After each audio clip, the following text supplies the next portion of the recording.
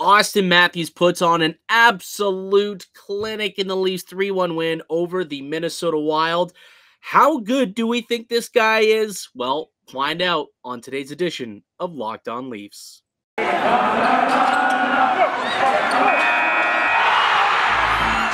You're Locked On Maple Leafs, your daily podcast on the Toronto Maple Leafs. Part of the Locked On Podcast Network, your team every day.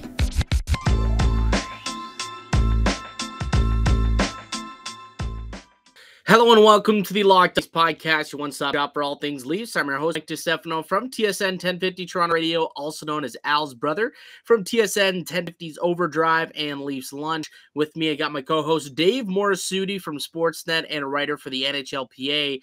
And just a reminder that this is a daily Maple Leaf-centric podcast, so be sure to subscribe to the show for free wherever you get your podcasts. So we're now up on YouTube, so check us out, Locked On Leafs on YouTube. Dave, how do you like this background that I got rocking here for the folks watching on YouTube?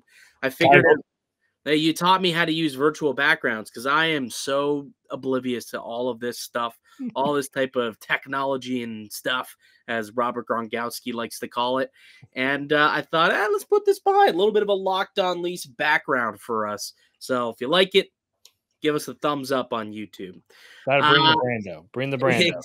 And we're helping the brand. That's right. For the brand, Locked On Leafs. Let's go. And you talk about for the brand and brand for the Maple Leafs. Boy, Auston Matthews, did he ever do the brand proper tonight? He was spectacular. Like, Dave, this might have been the greatest game that he has played in the NHL. It was a full 200-foot. Look at that thing. Look at that thing that you're showing me right now. This is the Tim Hortons, Auston Matthews locker stick. He's opening up the locker right there, and that is just a thing of beauty. Maybe we'll have to give one away because I think I might have an extra one here. Actually, we could do a giveaway if we can get 500 subscribers on YouTube. I'm going to give away my Auston Matthews Tim Hortons collectible stick.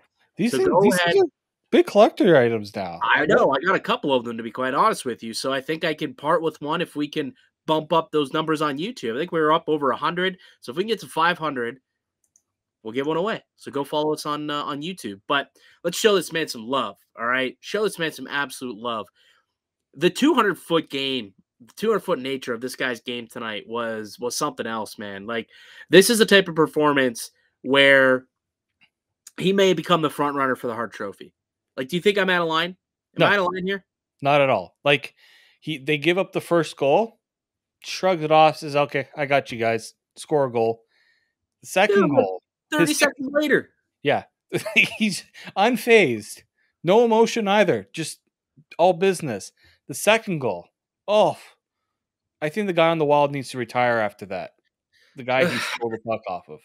He's like 16 games into his NHL career, to be honest. To be fair, he's a rookie in the league, and it was just not very nice of Auston Matthews to end a man's career so quickly. But like, that play was just exceptional. And if you missed the game, go make sure that you go and you watch that goal. And you know, this was the goal for him to not only, win the game, it was the eventual game winner, but also take the lead in the scoring race. He's now atop of the Rocket race, which, imagine that, back in October when he was like 9, 10, 11 goals back of Draisaitl and Ovechkin, you're like, I really expected him to be part of the Rocket race.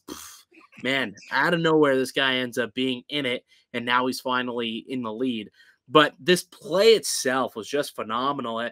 The puck ends up into the neutral zone, and he just gets on his high horse, chases it down, lifts Duhaime's stick, says, thank you, I'll take that. Turns back up ice with him and Marner, and away they go on a 2-on-1, and then just blows past his man and has an easy tap in as Marner sauces it over to Auston Matthews. That turns out to be the game winner tonight. 3-1 was the final over the Wild, but that was just such an amazing play. And you know, when you talk about, you know, the Hart Trophy and why I think that this was a type of night where you just toss on the tape and you can literally make your case just by a bunch of clips and plays that was made tonight. Not only just his goals, but his battles along the boards, his battles in the corners, his stick just always around. He had 6 takeaways tonight.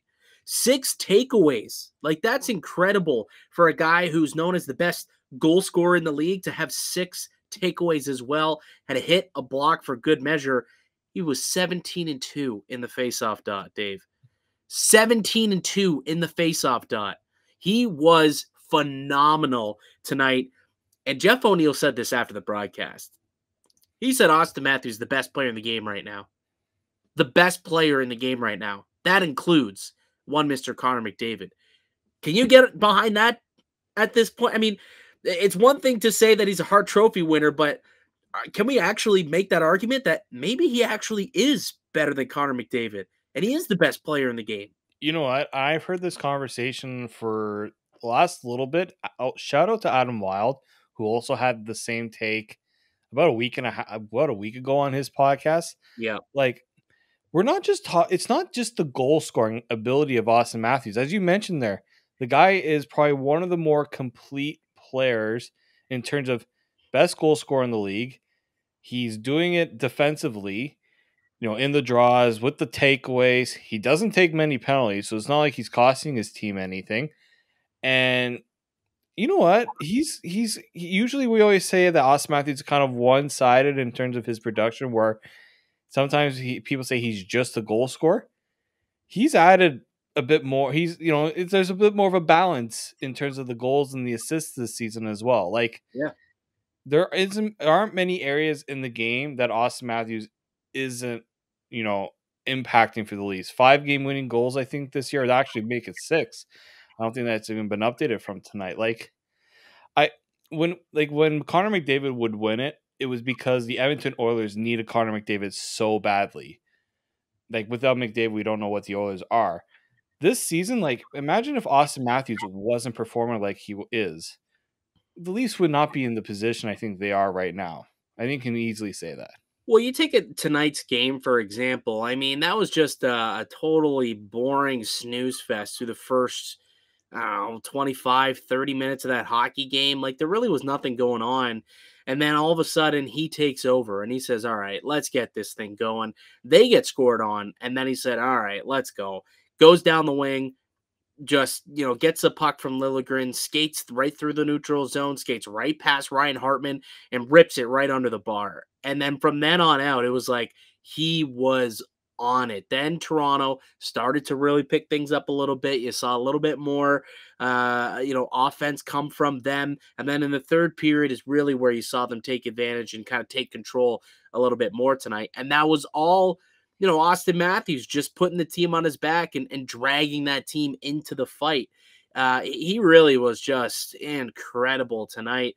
Petr Mrazek, too, a good bounce-back performance out of him. He got the start tonight after Jack Campbell, got the last couple of stinkers, So eventually they had to go to the other goaltender, and Petr Mrazek, it was his chance to reclaim the net possibly, and he does, and pretty good outing for him. What did he stop? 29-30 tonight? Yeah, 29-30, and pretty good night, I thought, for him. But the question now I have for Mrazek is, do you go back to him in Detroit on Saturday? I think you do.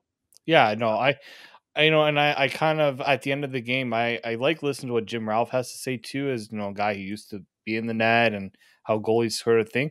He said that just based on the performance alone, Mrazek should get the next start. And you gotta reward the guy for a performance like that. This was, as you said, this was a snooze fest of a game. Like, I was contemplating getting an espresso halfway through. Like, that's like, I'm just like, there was 10 shots in the first period combined? 11, yeah, it was 6-5. Yeah, so the Leafs took 10 minutes to get their first shot on net, and it was, I don't even think it was an actual shot. It was the Michael Bunting, which technically went off the side of the net, went off the post, I think. Yeah, but they credited it as a shot. The that was the third shot on goal. Literally, the guy who's trying to keep track of the shots was just waiting. He's like, I can't wait anymore. It's like he had to do it. Yeah, he's like, here, just give it to him. A shot. But this is the type of game that the Leafs have needed from their goaltenders, where it's not a busy night for them. So it's like, if they're gonna get beat, it's most likely gonna be a bit of a stinker, or with so many, they weren't giving up many chances either. And let's not forget also, they had 4 penalties. They were shorthanded 4 times in that game. I think it was 4. I probably should have double checked. I'm just looking at 3 seconds for the power play. Yeah, 4. Yeah. Yeah, he was 4 for 4.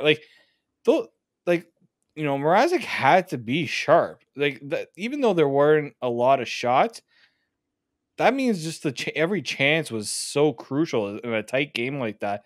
This is, I think, a performance the Leafs really needed from him.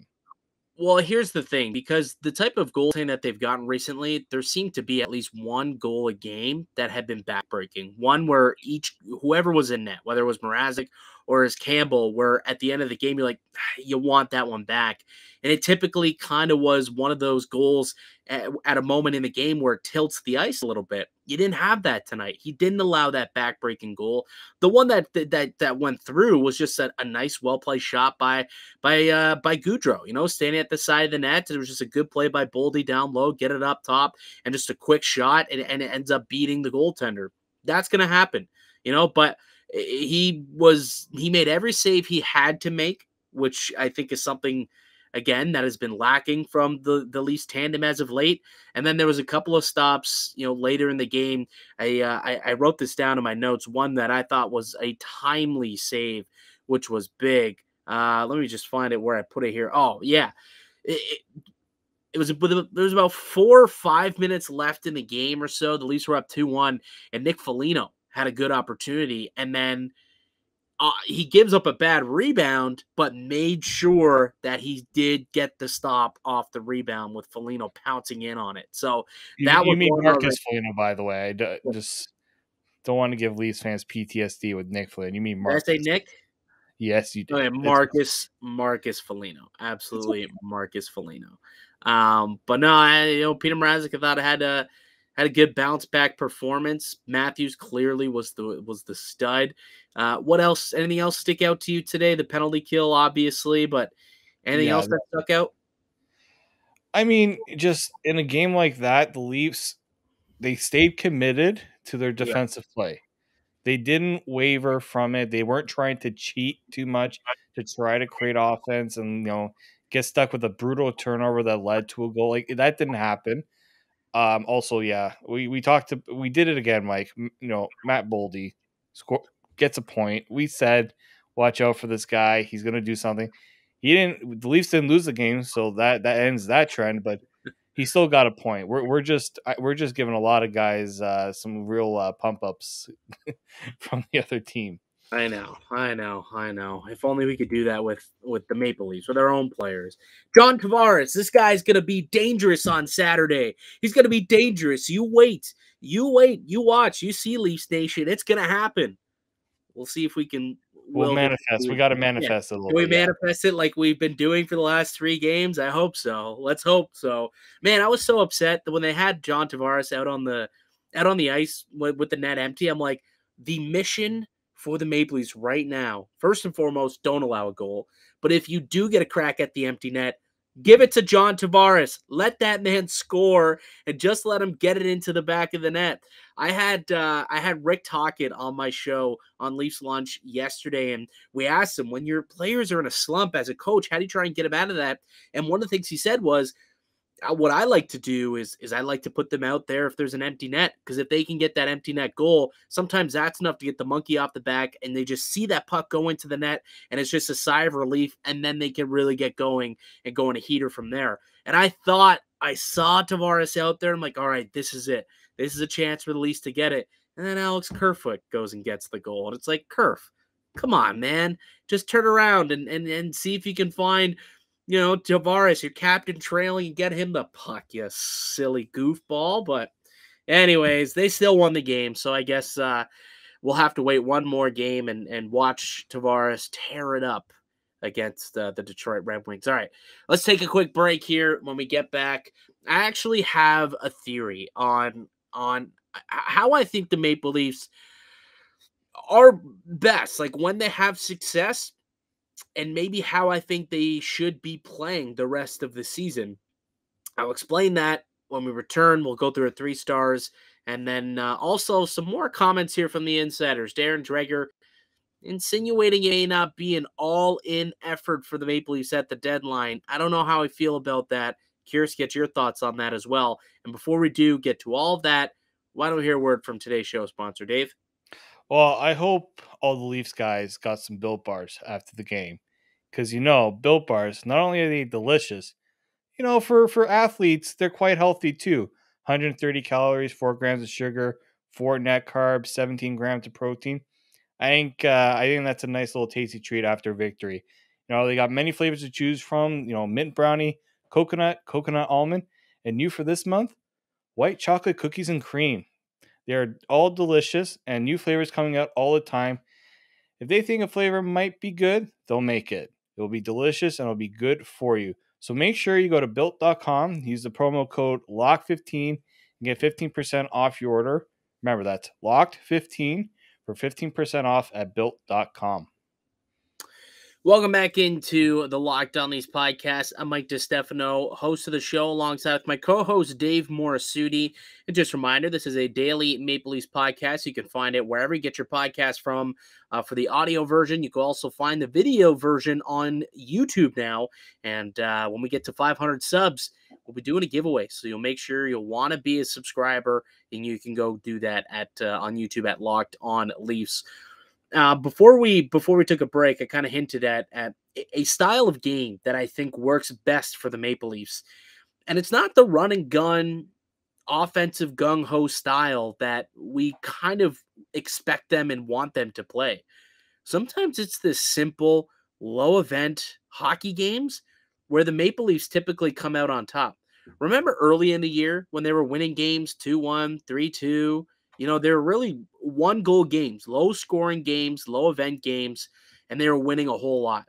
And then they kind of got away from that. It started giving up more chances, but they also started scoring more, and it just became a lot more high-event. Maybe this is what the Leafs needed. Get back to that low-event style of hockey, focus on playing defensively, and then trust that one of your studs, your stars, like a Matthews or a Marner or a Nylander or Tavares, will break the game open at some point with a dynamic play, a dynamic goal, and then you just hope that they get 2 or 3 plays a game and you win the game 3-1, 3-2. I think that is going to be the best. That might be the recipe for success here for this Maple Leafs team, especially now with this injury to Muzzin. Buy in defensively, and then hope for your superstars to make a superstar-esque play at some point to get that offense. And I think it's a matter of balance, right?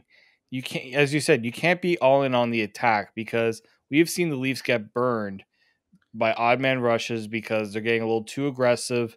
Well, how often were we seeing in the games against Montreal and against St. Louis where we had defensemen? I mean, Morgan Rielly does this so much, and I don't mind. I don't mind it. Again, it's a more fun brand of hockey to watch, where these defensemen will jump up into the rush. For some reason, Ilya Lyubushkin has been jumping up into the rush since he got to Toronto. But anyways, besides that, he's free, Mike. He's free. He's free, I guess. He's away from the desert. But so often we see that happen, and then they kind of get caught, and then it's a 2-on-1 the other way, and that's where things start to go awry for Toronto. But on nights like tonight, where you don't see as much jumping up into the rush by the defensemen, they kind of hang back and they don't allow you. They stay on top of pucks and they really clog up the neutral zone because they're in good position because they're not caught up ice. Things tend to go a little bit better for Toronto. Yeah, when they're really dialed in defensively, you can see then they get the confidence to know when they can make that push offensively, right? And they don't need much, right? This is a team that doesn't need to really force things offensively. I think it really also comes down to their play in the neutral zone. You saw what Matthews did, where Minnesota gets over their blue line. It didn't take him long to hunt down that puck and take it the other way, right? I think it's really going to be the neutral zone that's going to be the focus of their defensive play, because if they can slow down the opposing team, it'll be a lot better for their defensemen to not have to, defend odd man rushes. I agree with you totally that the pinching of the defenseman really needs to be more calculated. At times, it just feels like it's a little more freelance, where it's like, all right, like there's an opening here, I'm going to go for it, but maybe not accounting for the counterattack. And I think that's been like their biggest problem, is not accounting for who's on the ice, what the situation is. I think it's more situational awareness that can really get them to play. Right. And this is where, when you listen to Sheldon Keefe and you listen to these guys talk, they talk about being connected. So if you are going to pinch, as long as the forward is supporting, you're okay with that, right? If you're pinching, if you're Morgan Riley and you're going, or you're Travis Dermott or you're Rasmus Sandin and you're pinching down the half wall, as long as whoever is on that wing kind of cycles back up top to the point to cover you, I don't have a problem with that. But sometimes when this team and this, they try and, they get really aggressive offensively. Now you're sitting there with only one blue liner back there. And if you make a mistake on your pinch, like we saw happen with Morgan Riley on, what was it, the Montreal game on the Cole Caulfield goal. That's exactly what happened, essentially, right? Went to go make a play and he got, fumbled the puck and went over him and boom, 2-on-1 the other way. So yeah, I'll be curious to see if this is the style of game that they try and stick to for a little bit, and maybe they'll find some more success. And the old saying goes, defense wins championships. And so often you hear coaches say, Mike Babcock was a massive proponent of this, through good defense will come offense. So, and that's kind of what we saw happen tonight with Auston Matthews, right? Good defense by going hunting down that puck and getting the puck back, getting a takeaway for his club. And then the other way they went and ended up scoring the game-winning goal. So I wouldn't be shocked if maybe we see a little bit more snooze-worthy, low-event games here out of Toronto. But hey, if they can keep putting up 2 points, keep winning hockey games, and then just show us one or two highlight reel plays throughout the game, you know what? 2 points is 2 points. I guess we'll take that too. You know what I mean? I think also it comes down to, in the offensive zone, being a little more patient, right? They're such a good team with the cycle on the forecheck that sometimes they don't give themselves enough credit that they can hold the puck a little bit long in the offensive zone, give the guys chances to get set, and keep the opposing team in their own zone longer. It's going to wear them down, and it's only going to help later in the game when you're trying to really press for more offense. Yeah. Let's really quickly get through our 3 stars of the game. I'll bang out my 3. Give me your 3. You let me know if there's any difference here. But I gave Mitch Marner my 3rd star of the game. He had a couple of assists tonight, and he was kind of all over the place with Auston Matthews. They were honestly the 2 best forwards out there on the ice, I thought. Ended up with 3 takeaways as well. So Mitch Marner I gave the 3rd star. Petr Mrazek gave him the 2nd star, able to make 29 of 30 stops. Went 5 for 5 in high danger saves, which is something that they have really, really lacked. Both Mrazek and Campbell, 2nd and 3rd worst high danger save percentage since December 1st. So to have a perfect night where you go 5 for 5, that's a positive in my books. And then I already talked about kind of that timely stop on Marcus Foligno, not Nick, but Marcus Foligno, to preserve that 2-1 lead and make sure that they walked away with the victory. So I gave Petr Mrazek the 2nd star. And then to no one's surprise, Auston Matthews, my Hart Trophy front runner at this point in the season, walking away with 1st star honors.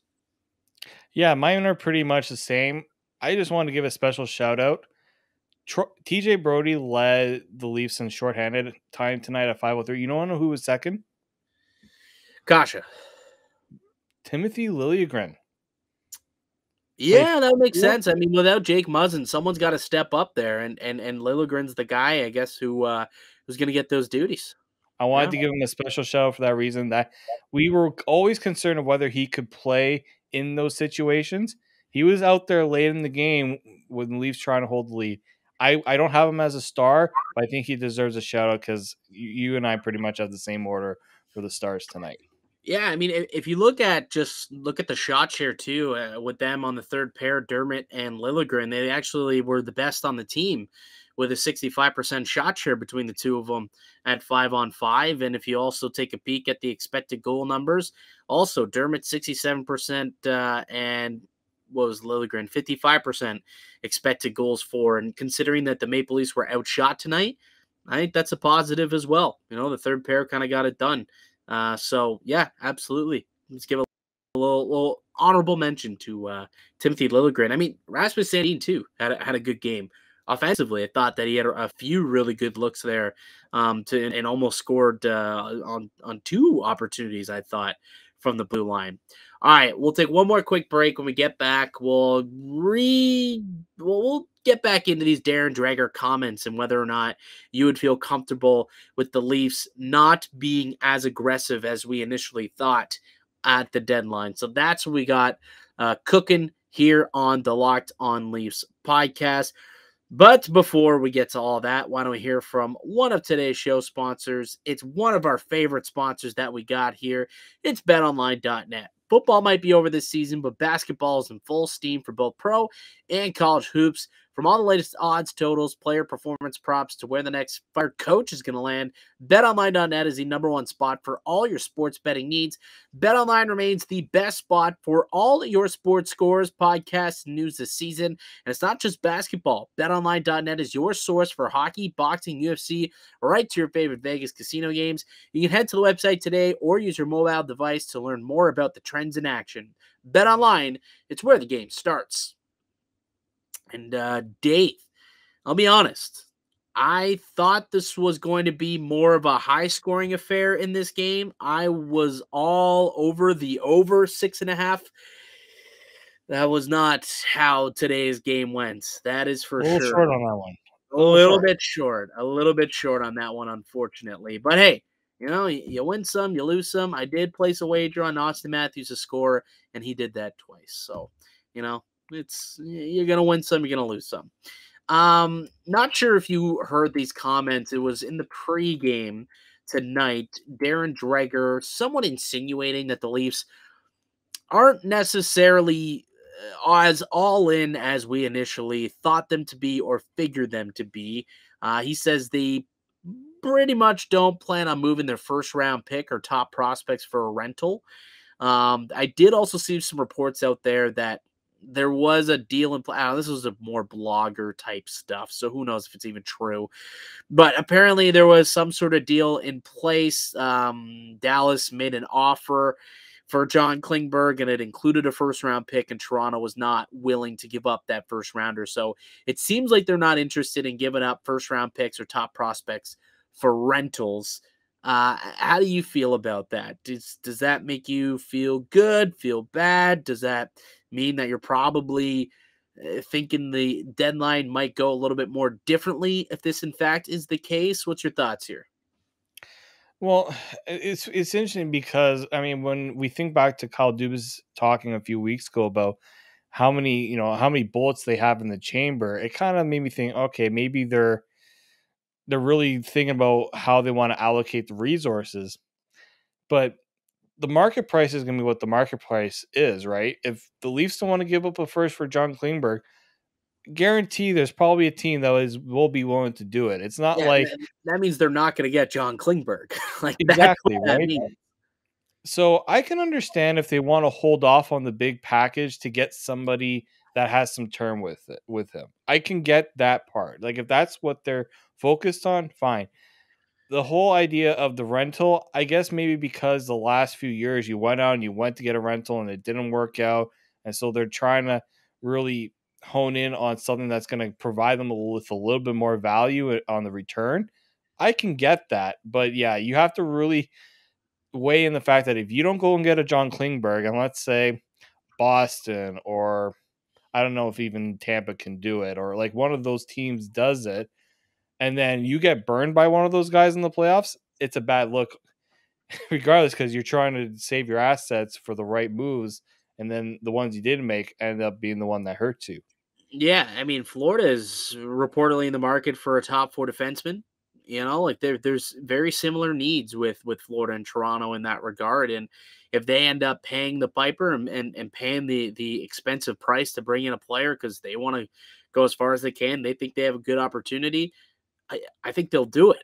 And if Toronto's not willing to, I just don't know why.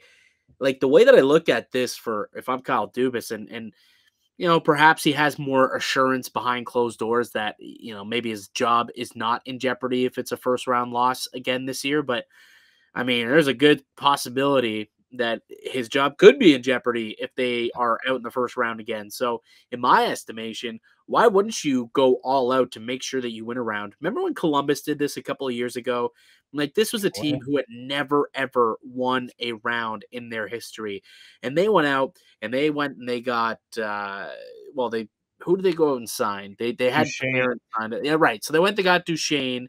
They went got Zingle. Dzingel, and then they made one other They decent. kept Panarin and Bobrovsky. Like, those were considered their own rentals. That's what it was. That's what it was. So they had an opportunity to move them at the deadline, but they kept them and then added to that. And it was, people were saying, wow, that's kind of silly. You're going to allow these guys walk, plus you're giving up these picks. This team's going to be in peril for years to come. But to them, they needed to get out of the first round. They needed that to happen for their fan base. So it was worth it to them just to win that round. It was worth it. And they ended up recouping a decent amount of picks and prospects this past season when they ended up trading away Seth Jones. But, I wonder if Toronto, I think they should be in the same boat where we got to win around here and we got to put ourselves in the best position to do that. If that means giving up a first round pick for Klingberg or Ben Sherratt or Josh Manson, over, maybe you can keep your first and it would only take a second to get a Justin Braun. I mean, that's a swing and a miss to me. I'd rather give up more capital and give this team a better opportunity than worry about the future. I guess I'm at the point where I'm willing to risk and mortgage the future to make sure that this team has the best opportunity to win in the present. I think it's also just, what are you going to give up that first round pick for? Like, I think it's just they're being a little more selective than what many are thinking. But yeah, I totally get that, because what's that first round pick's value if you do well in the regular season, but then you don't go far in the playoffs? That first round pick isn't going to really be. You can get a decent player in the first round, like, look at what Rasmus Sandin has turned into. Yeah, but it's not going to be. You're not going to be in a position where you're giving up, a top 10 pick. Like, I think that's something that needs to be weighed a little bit more. And I think first round picks can be hit and miss when they're lower. And you see how the Leafs have done in the second round and guys they've gotten in those rounds. Like, you have to kind of weigh the value of that pick of what you think you can get versus what you're trying to achieve. So what it sounds like also, and here's the thing, I wonder, and I'm just thinking this through right now, but what if the Lyubushkin deal was just a little bit of an appetizer, just buttering up Arizona to try and swing a deal to bring in a Jacob Chychrun? Because with Jake Muzzin out, presumably long term, now that he's on LTIR, there's two spots in that top four that they need, and now all of a sudden there is a need on the left side as well, unless you feel that Sandin could do it full time, which I think that remains to be seen. First of all, I don't even think that they make a deal for another few weeks. I think they want to get a good look at what Sandin can do before making a decision here, but also because they may end up bringing Muzzin back. It might be a moot point anyway as well. But anyway, I wonder if now Chychrun becomes more of a viable option, and that's where you feel like you can give up your picks and prospects to get a guy like that. Yeah, like, if I'm giving up a first round pick and you're bringing in a guy that's got term, he's not an older player as well. Like, he can He's 23, isn't he? 23 years old. Like, he's not even in his prime yet. No, he's nowhere near his prime. At least, I mean, I think that's a deal where you don't care about that first round pick because you're getting a Jacob Chychrun, right? Yeah, you're giving up. This was a guy that was a high pick. He was a top 20 pick, mid first round. Like, this isn't a guy that I've heard the name, like, Hagel from the Blackhawks. Are you going to give up a first for a guy that like that type of deal doesn't make sense? But if you're going a pick and a little bit more to get a guy like Chychrun, at least this is an established player. He fits a need now and going forward. And if you have to move away from a guy that hasn't established himself, maybe Arizona's trying to get a Rasmus Sandin or Timothy Liljegren return. You have to weigh I know they would like to see what they have in Rasmus Sandin, but you already know what Chychrun is, and there's probably a lot more he can provide in terms of upside. Yeah, it's going to be a fun 3 weeks here before the trade deadline coming up on March 21st. It'll be 3 weeks on Monday. And Monday, I guess, will be the next time that we chat with you guys. I guess before we go, really quickly, Leafs in Detroit tomorrow night. Are we on team start Petr Mrazek? I think you have to. I think he's not going with Petr Mrazek. I think doesn't set the right precedent either. Like Jack Campbell almost has to win back the net, and that will come when Petr Mrazek gives up the net. I also think I was having a conversation with Craig Button today as well, and he said something that was really interesting to me. And sometimes goaltenders, their best time to find their game isn't in game; it's in practice. It's by watching film and practicing with their goalie coaches.